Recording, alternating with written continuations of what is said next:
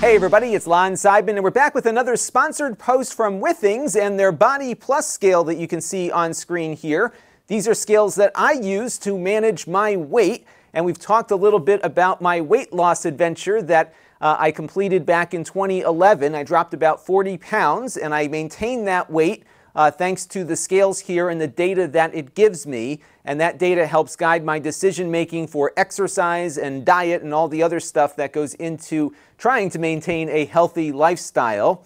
Now, these scales cost about $100 normally, but right now, if you go on to the link down below in the video description, you can save 20% by using the code Lon.20. So the scale will cost you about $80. And in this video, we're going to walk through setting up the scale, getting multiple users on it, assigning the right data to the right people, and understanding some of the information that it puts back into your devices so you can make the proper decisions. And we're going to step through all of that in just a second. Now, I do want to let you know, in the interest of full disclosure, this is a paid sponsorship from Withings, and they are also reviewing and approving this video before it gets uploaded for accuracy. So let's get into it now and see how this thing gets set up. All right, so we have batteries in the scale and it powered up, and it's asking us to go to go.withings.com. And what it's going to do is have you install the Healthmate app on your mobile device, whether it's an iPhone or an Android phone. And what you're going to do is tap on Sign Up if you don't already have one of these scales. I'm going to select Scales here and tell it that I have the Body Plus scale. Now, if the scale doesn't have this message on board, there is a switch on the back that you just have to hold down for 3 seconds, and the scale will reset into pairing mode. So we've done that here already. We're going to tap on Next, and it's going to now look for our scale, and hopefully it will find it. And when it does, it will connect up to the scale and pair the phone up with the scale that we are setting up, and it detected that scale successfully. You can see here now that the device is recognizing that it has met up with our phone here.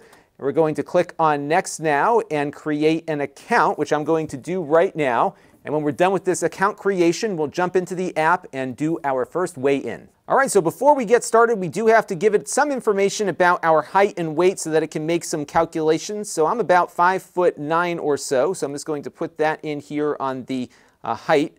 And then my weight right now is about 153. I want to be a little bit lower than that, but I'm okay with it at the moment. I'm going to click on Next now. It's going to do some processing, and it will then move us along to the next step in this process here. Now, you will have the option to set up a Wi-Fi connection, and I would suggest you do that because if your phone is not near the scale, you might miss some of the readings. So if you connect it up to your Wi-Fi network, every time you step on the scale, irrespective of where your phone is, your data will get synchronized up and you can keep track of your weight over time. But again, you don't have to do the Wi-Fi if you don't want to. But we're going to do that real quick. Now, what it's going to do is detect the 2 gigahertz Wi-Fi networks in my home. I actually separate my 5 and 2s from each other. And I'm just going to select that one, and I'll type in my Wi-Fi password and get the scale up and connected to my network. Now, the next option here is to personalize the scale and have it select the things that we wish to track. So you can see right here by default, it obviously gives you the option to record your weight. That is why you would buy a scale in the first place. You also have the ability to track your weight trend. And you can see I can move these things around because after it takes a reading, it will display all of this information on the scale, so I don't have to load up the app to get the results. And you'll see that when we step through everything in a few minutes. So you can see it does the weight trend, the fat mass, the body water, the weather, and then it goes to bone and muscle mass. But maybe I want my muscle mass here right underneath the fat mass, just so I get that information a little bit sooner. And maybe I want the weather here at the bottom, but it will actually tell you what the weather is going to be while you're stepping on the scale in the morning, which is pretty helpful there. The BMI is the calculation of your body mass, and maybe I want to move that up a little bit. Again, you can configure this any which way you want and come back to it a little bit later too if you desire. So we're going to click on Next here, and it's going to finish up configuring the scale for us. So it will be transmitting that information back and forth, and now our setup is complete.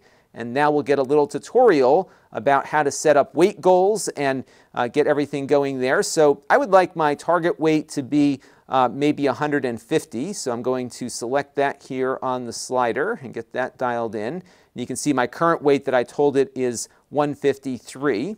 I'm going to click Next. And then it's going to ask me at what pace do I want to lose to get to that goal.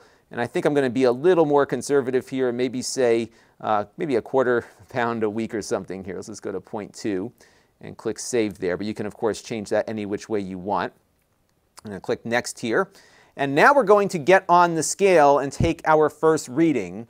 Now, the scale needs you to have yourself barefoot because the readings that it takes for your bone composition, muscle mass, and fat do require a very low voltage electrical signal to get transmitted through your body, and it measures how that signal returns back to the scale as it goes through your feet. But if you have socks or shoes on, it's not going to work. So let me get over there and get the scale set up for our next shot, and we'll step on it and get our first reading. So I'm going to step on the scale. Remember, I am barefoot. I also have my clothes on here, so I may weigh a little bit more than usual.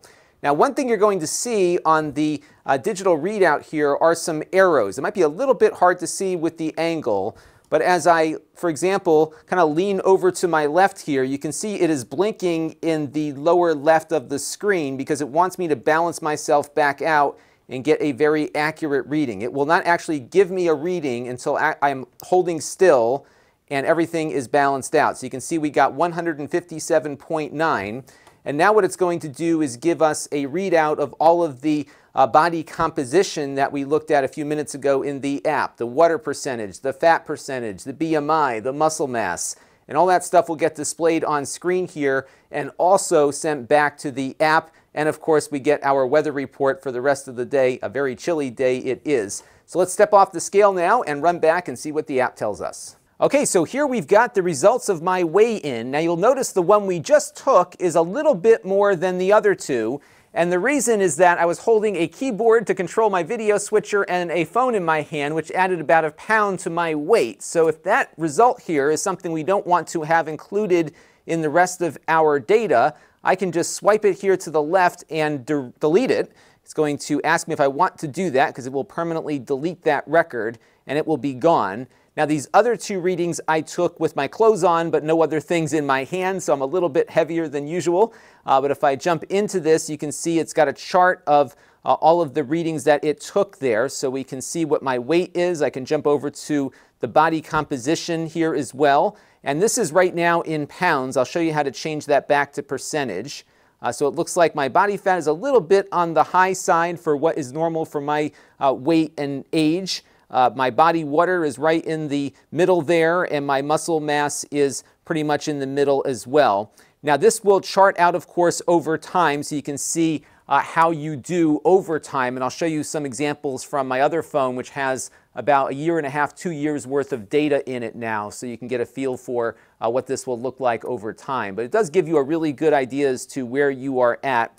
And you can also drill into these a little bit further if you want to see it kind of laid out on the page a little bit easier. You can get all of that information separately. You can even put some notes here by saying maybe all of my clothes on, and that will record itself with that record forever. So if you wanted to go back and see exactly what happened that day, that note will be there. Now within the app, if you want to change the body composition measurements from pounds to percent, you can do that and change the unit of measure as well to different systems. So if you go over to Profile here, and then in the upper right-hand corner, you're going to see a gear icon for settings. We're going to tap on that. We're now going to go over here to Units. And if we jump in there, you can see right now weight is set to pounds, but I can change it to kilograms, or I believe that's stone pounds there. I can also change my height from the imperial system to the metric system. I can change miles to kilometers if I wish, and I can also change the temperature from Fahrenheit to Celsius. And then if I want to make that change to having body composition read in percentages, I can just click on this. And then if I back out of settings and go back over to my timeline and we take a look at my body composition, you can see now we're getting percentages up for those measurements versus pounds. And it's really up to you how you want to do it. And it's also very easy to jump back in and change it back to where you had it before. Now, one of the other cool things about the system here is that you can have multiple people in your family all recording their weights. And even if you and a family member weigh about the same, there's a way to assign the measurements to a specific user. So let's go ahead and set up my twin brother here and see how this works. So we're going to jump back to the app here, and we're going back to the profile setting on the lower right-hand corner. We're going to scroll all the way down to the bottom and add another user. And what I'm going to do here is create my twin brother named Don. He doesn't really exist, but we're going to have him exist in this video. We'll also say that he is a male. He was born on, let's say, February 20th, 1976. And then we'll click Next here. I'll put in his height as the same as mine. And then I'll also have him listed at 153 pounds. Very similar to what you would go through when you create your own user. Now, of course, it wants an email address for Don, but if we don't want to do that right now, we don't have to. If you do put in the email address, it'll invite him to set up his own account.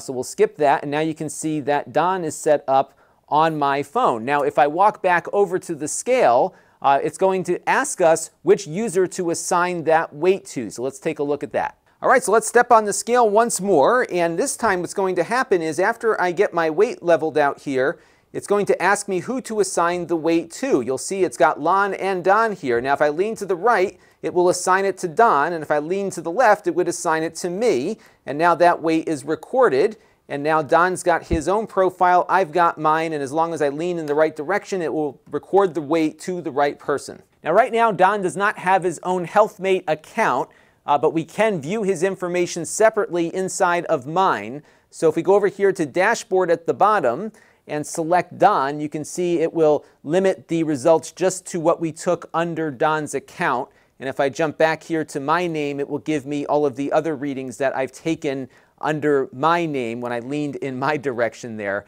But if Don does set up his own Healthmate account, all of this stuff will get sent automatically to him, and he'll have a separate experience just like I would have. Now, if you have two family members that don't weigh anywhere near each other, you won't see this option. It only asks you who it is when your weights are very close. So if my daughter jumps on the scale, for example, or my wife, it will assign these automatically based on the weight experience that the scale has with them. It's only when you get close, like me and my twin brother here, that you'll be asked to assign it to a user. Now, Healthmate also works with other applications, and if you go to your profile and scroll all the way down to the bottom here, you can see that there are other apps that we can share data with. So for example, I can use Google Fit here on Android. I can have the step data from my Android watch get imported into Healthmate so I can track that along with my weight.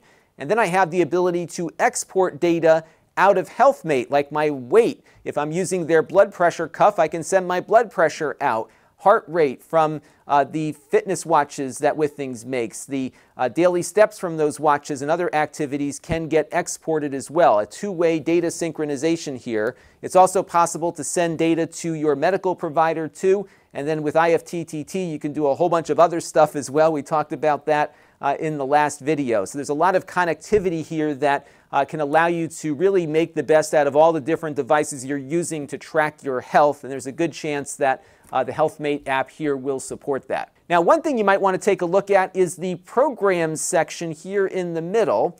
This gives you some little applets that you can install to compete with your friends here with the leaderboard. If you are pregnant, they've got a great pregnancy tracking application that helps you understand the entire journey from start to finish and what you can expect in each month. They have things for improving your sleep. There's some meditation stuff, and they add things to this all the time. So this will always update with new things that you can try out. This is one I'm actually going to install for myself called Better Body, which helps you better understand the data that you are collecting from the Body Plus scale. And it gives you a lot of good insights as to what you are looking at, first of all, but also how you can take what you're learning from the data that you're collecting and make a positive impact on your health. So it tracks your weight. It'll give you recommendations based on every weigh-in that you do, and they want you to keep with it for about 8 weeks here. And I think some of these actually will push notifications to you to nudge you to actually get on the scale and weigh yourself. So if you're trying to develop the discipline, some of these programs in the Programs tab are definitely worth taking a look at. Let's boot up my iPhone now so I can show you some of the things that I've been doing with the app over the last year and a half or so. So here is what about 2 years worth of data looks like. This is from my iPhone here, and you can see that my weight is pretty much in the middle of what is healthy, but I am trending up. I was at around the 150 mark for a while, but over the last year or so, I've been trending a little bit higher. And over the last couple of weeks, I've been trending up a little bit higher than that. So I definitely want to make sure I am keeping my calories under control. Now, one thing that I did incorrectly over the course of a long time here, as you can see, is not standing on the scale long enough for those readings to get read by the scale, those composition readings. And that's something that you definitely want to take the extra 20 seconds to do, is stand on that scale barefoot at the same time every day so you can get a reading at the same point of the day every day so you can start to track your trending. And if you stop doing that, of course, you're not going to have data to maybe pick up something that's happening. So you can see my body fat has increased quite a bit here over the last year, and I need to deal with that. Also, my muscle mass has gone down a bit as well, so there's some things that I need to be working on. And I started walking a little bit more with my dog, which is putting a little bit more exercise on the legs there, so you can see my muscle mass is beginning to increase a little bit. I also started doing a little bit more fitness activities with my arms as well, so I've been trying to get a little bit of exercise done here to level things back off again. And the older I get, of course, the harder I have to work at keeping this weight. And this is one of the things that the app can be helpful with, is to chart progress. If I'm seeing weight gain on the muscle mass and seeing weight reduction on the fat mass, then I know I am doing well, and it's more data than a normal scale might provide to you. And again, the trend lines here are something really important to keep track of. So you really get a lot of great data here with these scales. It's very helpful to me as I try to maintain the weight that I lost 8 years ago, and it's something that has been immeasurably helpful to me in trying to keep my weight on track here. So that's going to do it for this look at setting up and using your Withings Body Plus scale. Don't forget, you can get 20% off up until July 17th, 2019 if you use my code Lon.20 at the link that you see on screen and down below in the video description. A great price for a really useful scale, so definitely take advantage of this if you have been looking for ways to get more information about the composition of your weight. And it's a great way to maintain your weight, lose it, or gain it. You can get all the information you need from one of these scales, and it's something that I've been very happy with over the last 2 years in making sure that my weight stays about where I want it to be. Let me know what you thought down in the comments below. I know a bunch of you bought these scales from my last video, so I'd love to hear your experiences so far. And until next time, this is Lon.TV. Thanks for watching. This channel is brought to you by the Lon.TV supporters, including gold-level supporters, the 4 Guys with Quarters podcast, Tom Albrecht, and Kalyan Kumar. If you want to help the channel, you can by contributing as little as $1 a month.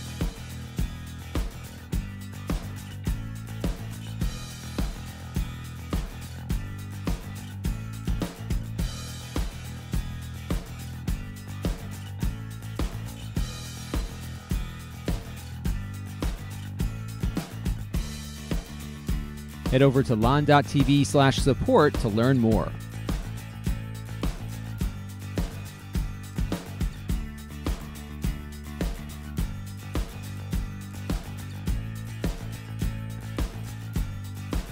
And don't forget to subscribe. Visit Lon.TV/s.